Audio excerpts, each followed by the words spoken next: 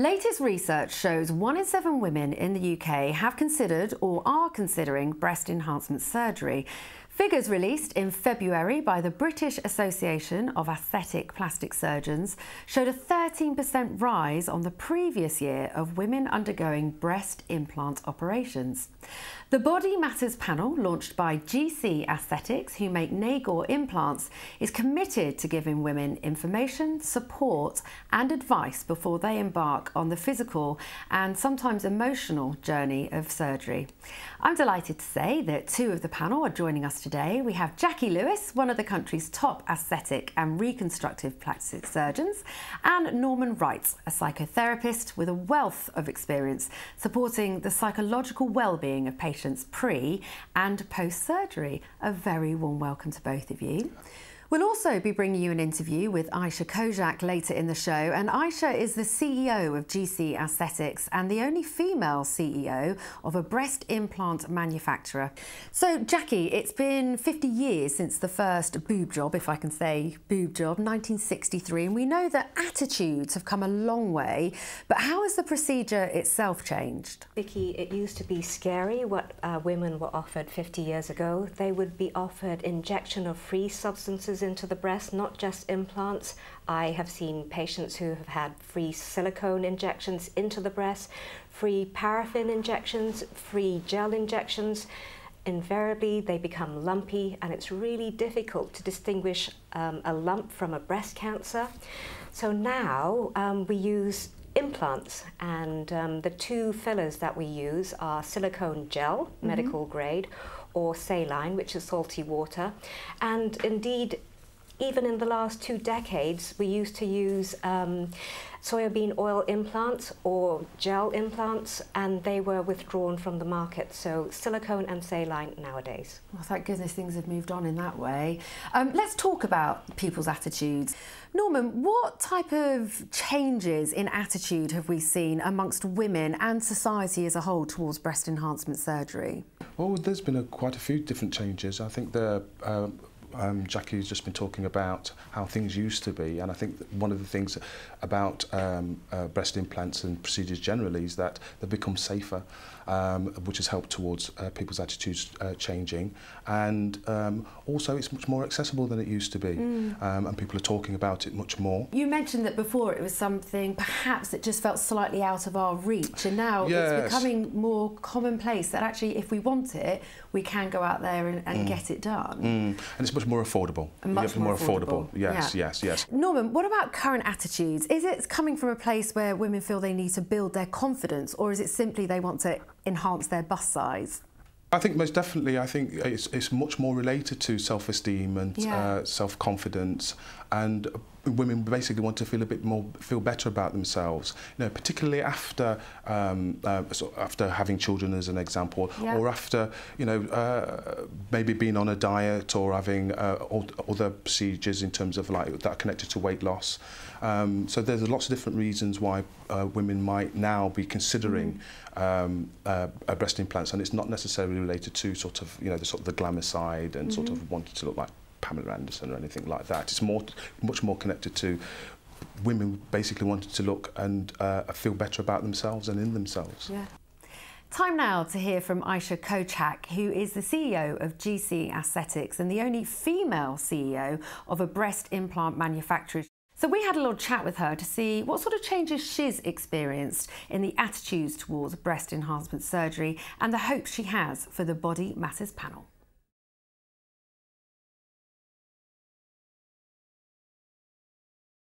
Decided to start the Body Matters panel because the decision to have cosmetic surgery is not only a physical journey, but it's also an emotional journey. So we would like to make sure that women get as much information as possible before making this very important decision. We also would like to make this a more open discussion so that women feel confident enough to seek for the information from professionals, from their friends, from their families, and at the end make the best decision for themselves. So in a way, we think that this is empowering women.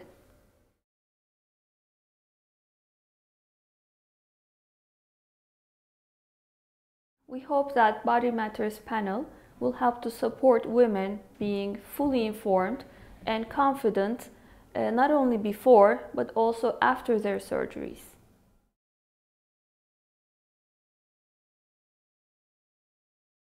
We have recently conducted a research looking at the attitudes towards breast augmentation in UK, and we found out the number of women who are considering breast augmentation have increased. So 1 out of every 7 women either have considered or are considering having breast augmentation. So that's one change. And the second part is the motivation to have breast augmentation have changed. It is not about size, but it's more about confidence now. So women, after having babies, after losing weight or other body confidence issues, are more considering having breast augmentations. As a woman who recently had a baby, I understand and relate to all these reasons why you would consider having breast augmentation.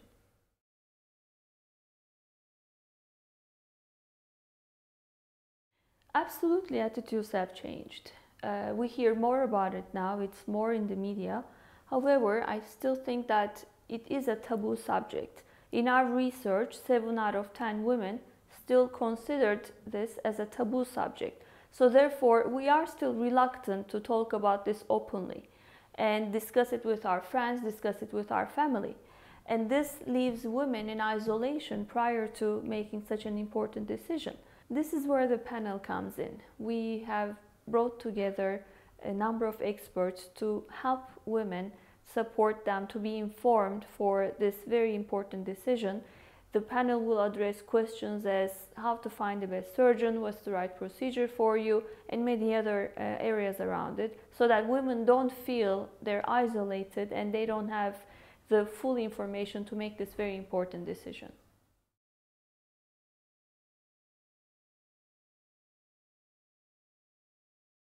Breast surgeries are on the rise in UK and around the world. More and more real women are considering it.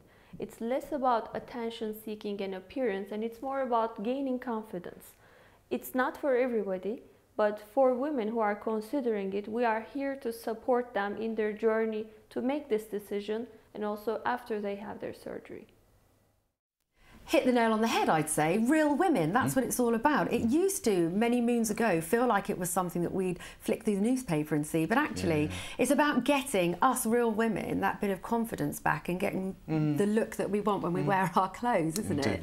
Can we talk a bit more about, say, the initial consultation, people come to see you, and perhaps the aftercare? Would you put as much emphasis and importance on that as you would the procedure itself? Absolutely. I think it's important that women have an opportunity to prepare emotionally, relationally and psychologically, in ERP terms if you will, for their procedure pre and post that procedure, particularly around the aftercare, because I think that's where women have an opportunity to sort of, if you like, explore what it is and see how closely the experience that they've had matches what it is, the idea that they had at the beginning of the procedure. So I think yes, because I wonder if that always does match up. I imagine now when you're talking and walking someone through, almost holding their hand through each step, because it could be something, actually, if it's a confidence issue, it might not be the right track for them to take. And would you explore that with them? Absolutely, yes. Just as I say, the PAPS initiative that I've created was about pre and post procedure support. That's what it's designed to do, is to get women to really think through, again, the positives as well as the potential risk issues, if you like, that might be associated, or how it might impact upon the sort of relationships, how it might impact upon the support that they may need, particularly, as I say, post procedure, what it is that they might be actually needing, you know, in terms of friends and family, and also just to ensure that the healing process goes well, you know, and it's also about managing their expectations of the procedure. Yeah, fantastic. Jackie, first-hand experience, the women that you're meeting and coming across and helping, are you finding that the views, and when you have a conversation with them, they're quite different to perhaps the conversations you would have had years ago? Well, Vicky, I see women from all ages and all walks of life, teenagers to women in their 60s, coming to ask me for breast augmentation, and the overriding theme is that they want to feel better about their own body image. And you picked on something really important about having them match their expectations to what can be achieved. That's quite important. I would say that's Well, for me, just as an onlooker, I'm not a professional like you two, I would say that's got to be top of the list, because it's not going to fix everything. It's not necessarily, as we were saying, the answer in all the cases. Sure. But that's what you would explore together. Yes, yes. And, you know, and I think that it, and it has been from my experience, it's probably integrated as part of the initial consultations as well with patients as well. It's quite important. Very much so, matching expectations. Yes. And actually about preparing them for the journey as well that they're going to be embarking on. Yeah. We've got a question here from Suzanne. Thank you very much, Suzanne. And Suzanne says, I had a breast reduction in my early 20s and pregnancy in my mid-30s has caused sagging and lack of fullness in my breasts. I'm usually a 34 double D. Would implants restore the firmness and shape to my breast? Jackie, do you want to take that one? Very good question, and she'd need to be assessed by an experienced breast plastic surgeon, because it all depends on the amount of tissue that's left behind in relation to the envelope and the position of that tissue on the chest wall and the height of her nipples. So really, we'd need her to see a surgeon. To see, okay. And would you say you see quite a few women in that situation, like myself, mid-30s, had the baby? A lot of women, because we're all growing old, we're losing elasticity of the skin, and gravity is not our best friend? No. So I see a lot of women in that situation. Yeah. But there's help out there, which is good. This one from Fiona. Thanks, Fiona. She says, I've recently had breast implants going from a flat-chested A cup to a D cup. I'm getting loads of attention from men and jealousy from women. And I don't know how to cope with all that. I think that's a real shame. And again, one of the things that I explore through the PAPS initiative and the PAPS support is to get women to think about not so much the implications, but what it might mean for those key relationships. Sometimes because of the change that will occur after post-procedure, and get them to imagine how people might respond to them. Because sometimes it can be a bit of a shock to, as an example, have people no longer looking into your eyes anymore, but rather looking somewhere else. And also, it can, you know, when you're looking beautiful, it can bring on a lot of envy. And sometimes we're not necessarily prepared for that, you know. And it's just something to consider, to think about how it affects your relationships, because that can then go on to affect the way that you might feel about yourself, your self-esteem and self-concept. So it's good to give that some consideration, just to think about and feel about how things might be post-procedure, just to imagine how people might respond to you and relate to you after your procedure. So maybe get some psychological help from someone like Norman. Yes, absolutely. And I would suggest, as a non-professional, don't hang around with those awful women. Absolutely. Our systems have to stick together, for goodness sake. They should be happy for you. Yes. You can't really say that, though, can you? No, I can say that. But, you know, but maybe that's one of the things that they may need to consider, is that, you very often women need, and people just generally need people around them that are going to be supportive of them in their choice that they've made, and to be encouraging of them and to enjoy them, you know, enjoying themselves and being happy. In their new confidence. Absolutely, yes, absolutely. 100%. This one from Emma then. Thank you, Emma. Emma says, my partner is against me having implants. After losing 3 stone, it's causing some real stress in our relationship. How can I get him to understand? I would say this is probably quite a common one, really. I think sometimes partners find it hard if someone's gone from being a certain size and they all of a sudden decrease, and they have this new confidence, they get worried they're going to be left behind, perhaps. Yeah. Well, again, you know, that's one of the things that is, I can imagine, is a challenge for a lot of women. It's about how they balance, if you like, what it is that they feel as though they're needing, rather than dealing with the needs of others. It might sound a bit harsh, but actually, it's the woman that is it Emma? Did you say her name? Yes, Emma. Yes. It's her body, if that makes sense, and she has to feel good about herself. So I would encourage her to maybe spend some time with her partner, explaining to him about the reasons why it's important to her, the reasons why she's considering the breast implants or considering this procedure, why it's important to her, because it's not threatening the relationship particularly. It's something that's going to enable her to feel good about herself, you know. Yeah. I have something to say as well. And perhaps she should explore the fear of her partner for her going through that procedure, because it is under a general anaesthetic, and he may actually be concerned about unwanted adverse effects from the surgery. Yeah, absolutely. So just from a partner of someone who's had surgery, there are anxieties as well. Absolutely. So these things I think should be explored as well. Absolutely. But certainly I can understand the self-esteem thing, Emma. So if you really feel strongly about it, perhaps talk to a surgeon with your partner to explain the adverse effects and also to bring out in the consultation how much it means to you to have that sort of surgery. Get to the root of the issue. Why is he, what is he worried about? Exactly. Let's see if we can work through that. Because I imagine actually having the support of your partner and your family is essential. vital. Absolutely essential. And also having the support of your partner post-procedure is also, pre and post-procedure is also vital, because what any woman would be wanting at that time, because it's a big procedure to be having, is the support of your partner, not necessarily to feel as though that you're having to worry about what it is that your partner might be thinking about, you know what I mean, or if they have some concerns around the aesthetic. So I would agree with you. Certainly, or have it out in the open. But absolutely, to talk about what the real issues are, you know, on both sides, Definitely. Jackie, can we talk about the actual procedure, the process? So what would happen from point A to point B? Well, if someone wanted surgery, breast augmentation, I'd normally say do as much research as you can about the procedure, and there's a whole wealth of information on the internet. Also, there's a whole wealth of information on the British Association of Plastic Surgeons website, but also perhaps talk to your general practitioner, because they will have first-hand experience of their other patients, perhaps having had the procedure, and may be able to recommend a surgeon. There's a list of accredited surgeons on the BAAPS website that I mentioned, but also coming to a consultation to have a whole load of questions that you want answered to address to the surgeon. Make sure that you get on with the surgeon, and if you're not happy and you feel that your expectations might not be met, get a second opinion and take things from there. This is a decision for a lifetime. It's not a one-off. As they say, a dog isn't just for Christmas. Boobs aren't just a one-off thing. You may require further surgery down the line, and you need to have the support of your friends, family, perhaps even have psychological help in order to take you through this journey.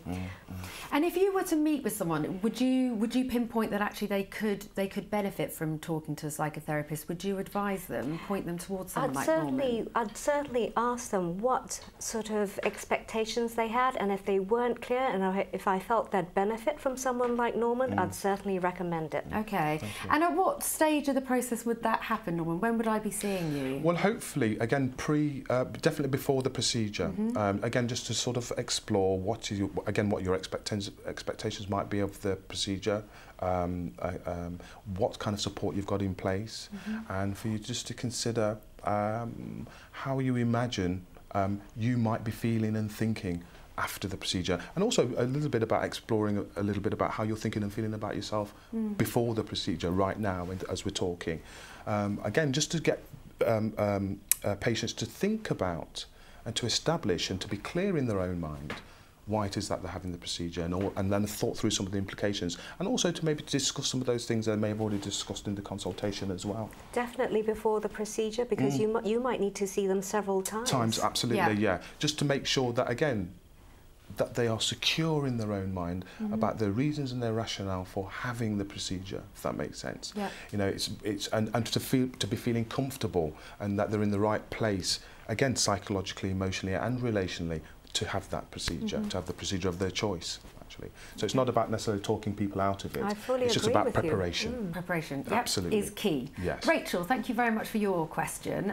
Rachel says, I've been considering surgery as my breasts are quite uneven and it really gets me down, but I don't know who I should talk to first. Should I go to my GP or perhaps a private surgeon? GP. GP would be able to direct her to either an NHS consultant, breast or plastic surgeon, because some of these asymmetries or imbalances can be corrected by surgery on the NHS. Okay, great. I hope that helps. So we're here to talk about the Body Matters panel. Norman, let's start with you. What are you hoping to achieve with this? What are we hoping to see? Well, I'm hoping to be able to promote health, positive health issues around sort of breast implants, and to inform and to educate people that are considering having them, and also to be able to provide some support for them, or for them to get to consider first of all the support that they actually might need, but also for them in their sort of selection and in the choosing of surgeons and cosmetic nurses that are involved in the industry, to make sure that they are choosing from a group of people, if you like, that have their best interests at heart, if that makes sense. That see the person behind the patient. And that's one of the things that I've been developing through PAPS accreditation, is an industry body whereby, you know, again, surgeons and clinicians and cosmetic nurses will be sort of, it's a place where where the general public can go, where women can go and sort of seek out and sort of see what kind of people are out there that have a particular interest and a particular view about basically putting the person behind, recognising the person behind the patient, and recognising the emotional, relational and psychological impacts of any procedure that might for women. So it's an opportunity for them to, again, make informed choices, and for them to select, if you like, people that they feel comfortable with. So I would agree with what you said, Jackie, about sort of it's important that people feel comfortable with the people that they are choosing to perform breast implants for them. So the practical side of things, giving them all the information they need and giving them the tools to make the good decisions, but also carrying them through that emotional journey. Jackie, how about you? What are you hoping to achieve with this? Oh, I'd like women to be fully informed about the whole procedure, knowing what can go wrong, what to expect from the surgery, and in order for them to have their expectations met, to have done a lot of research and perhaps seen one or two or even more surgeons.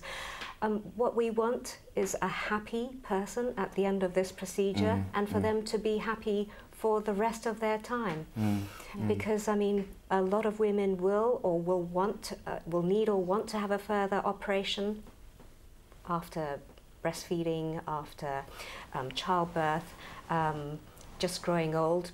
They might need their implants exchanged, they might need a breast uplift. So to factor into their decision that it's a long-term commitment. But you want a happy person at the end of it, and I think that's a lovely note to end it on. Thank you to you both. We are almost at the end of the show. My thanks to Jackie Lewis and Norman Wright for joining us today. And if you're considering breast enhancement surgery, visit gcaesthetics.com for further advice and information, and take a look at their Facebook page, and that's Nagor Global, and you'll see the details on the screen for more insight from Jackie and Norman. Thanks again for watching. We'll see you again. Bye-bye. Thank you.